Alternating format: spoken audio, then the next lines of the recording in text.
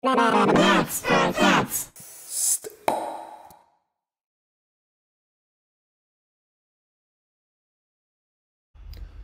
and welcome to a small tutorial video for SynthieCat, the new Max4Cat's matrix synthesizer. Once installed, you can just drag and drop the instrument on a MIDI track and its interface will pop open. What is SynthieCat, you might wonder? The trained eye will immediately see some parallels between SynthieCat and good old EMS synthesizers from the 70s, such as the AKS or the VCS3, which are both matrix synthesizers, basically the same ones, where the Synthie A was in a suitcase while the Synthie VCS was in a wooden cabinet. In any case, these synthesizers had at its heart a matrix, and this matrix allowed for a number of connections between the sound sources, the treatments such as ring modulation and filters and so on. And the matrix was basically a nice way to make quick connections and to experiment with different interroutings between those patch points. If we take a look at the interface, it's apparent that at the heart we have the patch panel or the matrix. On the left hand side we have 3 oscillators. We have a noise generator with a color, which means you can filter the noise already. You have an output filter, which is a little low pass on the 2 outputs, and the 2 outputs are here on the left bottom, where you have a level and a panning for each of the outputs.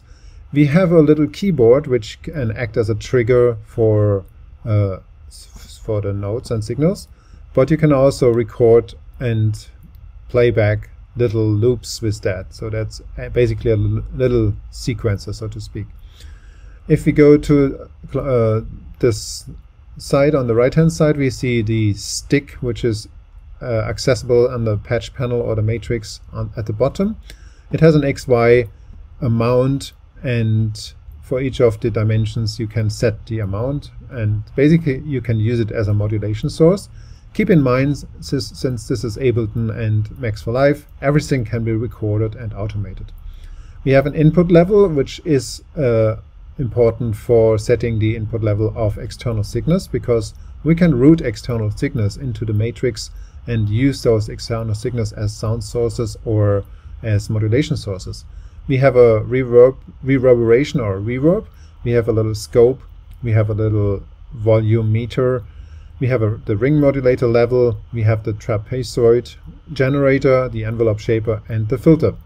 And that's basically all the elements we have at the interface, while at the bottom at the interface we have the input routing for external inputs, we have the open-close button, a global mute, and a global volume.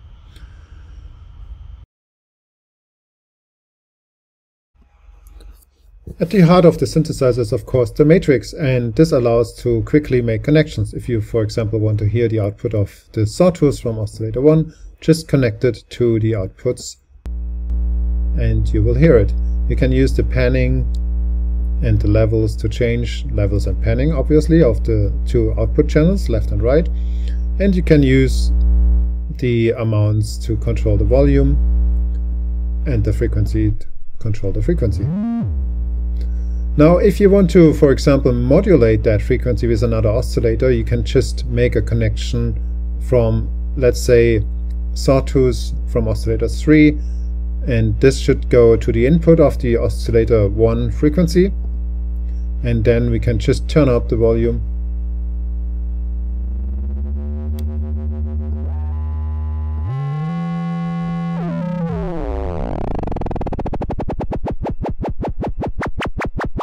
And the frequency is being modulated. Now you can also use the XY pad here, or the stick, to control the frequency of the modulating oscillator, which is in this case oscillator 3.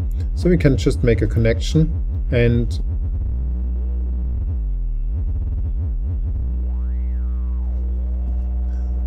modulate this that way.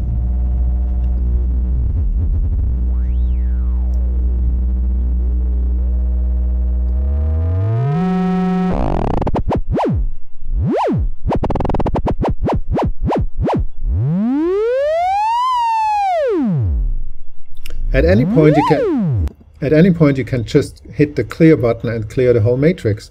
Or you can hit the random button and get a fully randomized matrix, which usually leads to very noisy results because you have to fine-tune things a bit afterwards.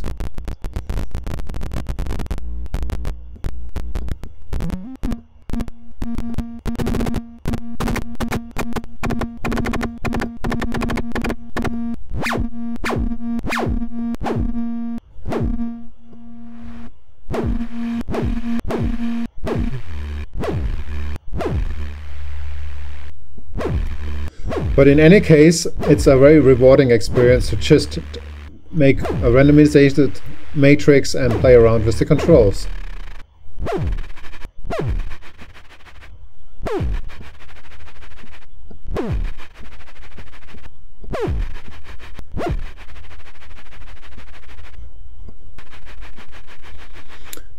But let's start from zero again, and let's go back to a preset, which is a guiding help for having a little monophonic synthesizer. So in this case, if you just load Basic A as a preset, you will see very few connections, but you can immediately play on your keyboard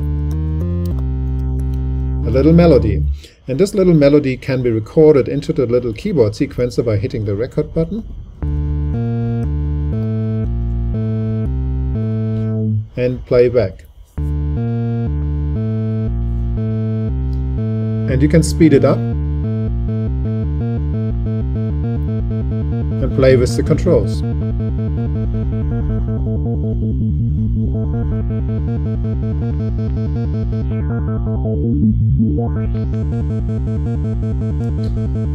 And so on.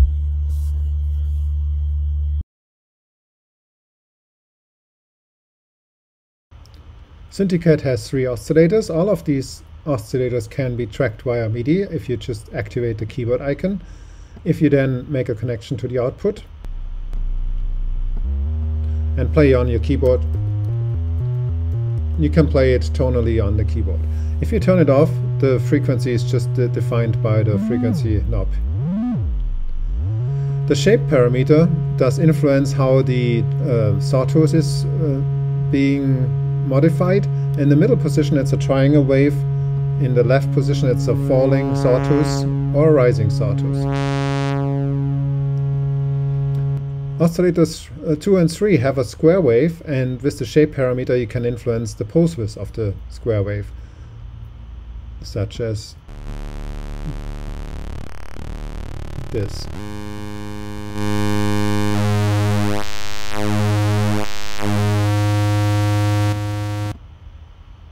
The oscillators can act as low-frequency oscillators on the left-hand side, where you have really low frequencies, or high-frequency oscillators or audio oscillators more on the right side of the dial.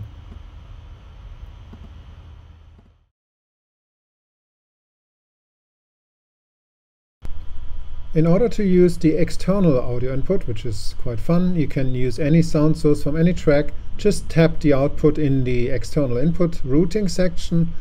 Make sure that the original sound is muted if you desire, and then make sure that the connection in the interface is set so the inputs here correspond with the external input level or the external input, and just turn up the level and you should hear your external input.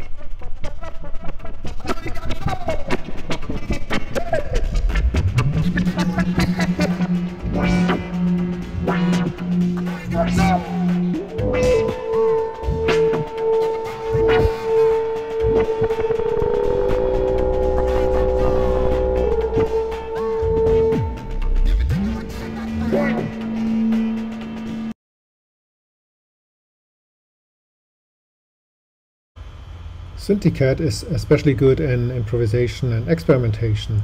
You can load as many instances almost as you want because they are relatively CPU lightweight.